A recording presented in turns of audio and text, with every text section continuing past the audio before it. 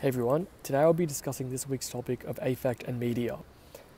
Affect can be viewed and defined differently by a number of people, but for the sake of keeping this vlog straightforward, I'll be focusing on the works of Pybus, Massumi, and Susanna Paasonen.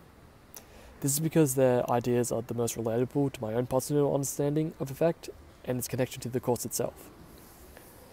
So at a fundamental level, affect refers to the general way things affect and are affected by each other on a worldly scale, and both our feelings and emotions. However, theorists such as Massumi try to go beyond this basic definition and explore how affect can be interconnected with media and our own personal experiences with the world around us.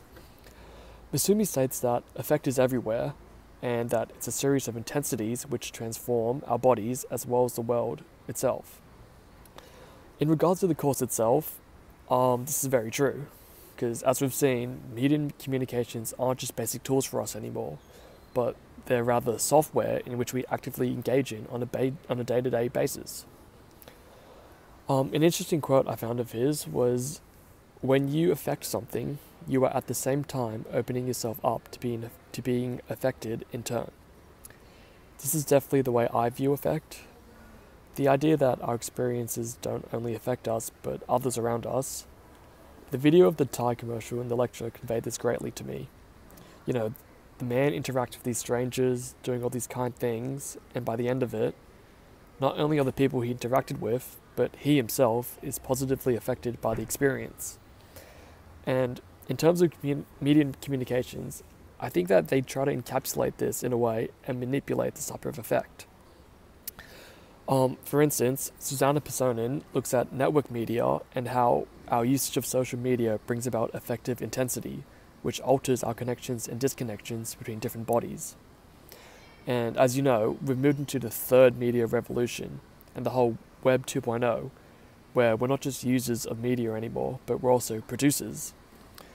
Susanna explains that we're part of the technological environment, and that our experiences aren't just explicitly with other people, but also with images, comments, videos, and algorithms within social media itself.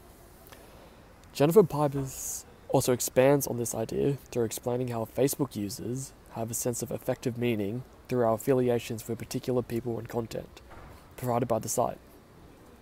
And as a millennial myself, I can definitely resonate with this viewpoint. I think that we're constantly being affected and affecting others when using social media. You know, it's not just going on Facebook anymore, it's being influenced and affected by the content on Facebook, even if it is our own. In terms of the three theorists, I can see that affect isn't as simple as just our emotions or feelings, but rather it's a concept which looks at the processes of which media communications and how they influence us and affect us in a way.